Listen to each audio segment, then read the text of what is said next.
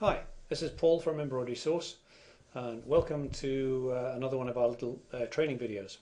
What I want to talk about today is a tool in Wilcom called Connection Manager. I get a lot of questions from our customers asking me what it is, what it's used for. So that's what I'm going to show you today. What it allows you to do, Connection Manager allows you to set up a folder either on your computer, on a server, on a USB memory stick, on a compact flash card, or even on an external floppy disk drive. And once you've set up the folder and set up the file type that you want designs to be saved in, you can then do that just by one clicking of a button. So I'm going to show you how to do it, and the tool I'm talking about is right here. The Connection Manager tool looks like a little electrical cable with a plug on the end and an arrow pointing upwards. So I'm going to click on that tool. It says there are no existing connections. Do you want to make one? I'm going to say yes. And now it's set for machine folder. And what I'm going to do is I'm going to give this connection a name. So I'm going to set up a connection for a Baraden machine. So I simply type in Baraden, so that when I move the mouse over the tool on the toolbar, it will actually tell me this connection is for a Baraden machine. I can now choose a little icon to represent this connection. So I'll choose one that's similar in color to a Baraden, which is pale blue. I now choose the file type, and I'm going to look for Baraden U format, which is this one here. It actually displays it as Baraden and then in brackets *.u ? So if you were saving a design any other way, of course, what this means is the asterisk is the name of the design, and it means that it then ends with a dot, a U, and then any number up to 99.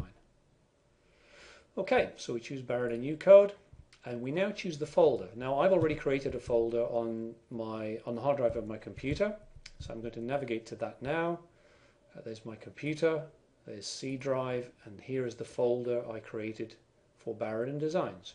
Now that could be Tajima or Happy or Melco or SWF, but in this case Baraden. So I choose the folder and click OK.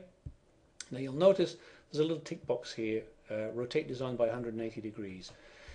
You could, for example, set up a folder that you want to use just for cap designs, and you would say, okay, every design I save into this folder is for embroidery on caps, and therefore I want the design to be rotated by 180 degrees.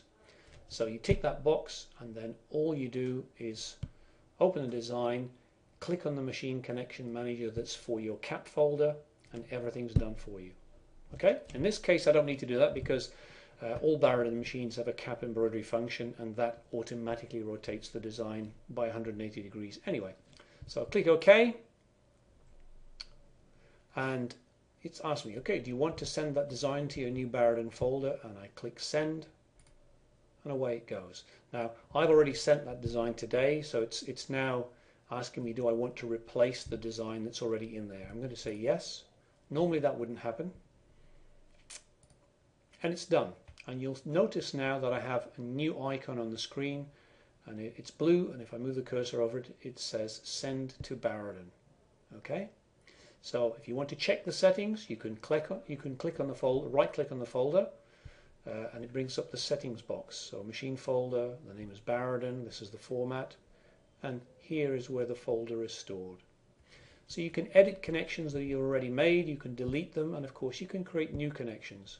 And you can have multiple connections. If you use different makes of embroidery machine in your factory, then you can have one connection for each one.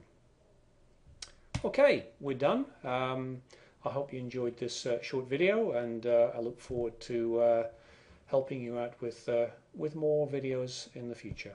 Thanks for your time.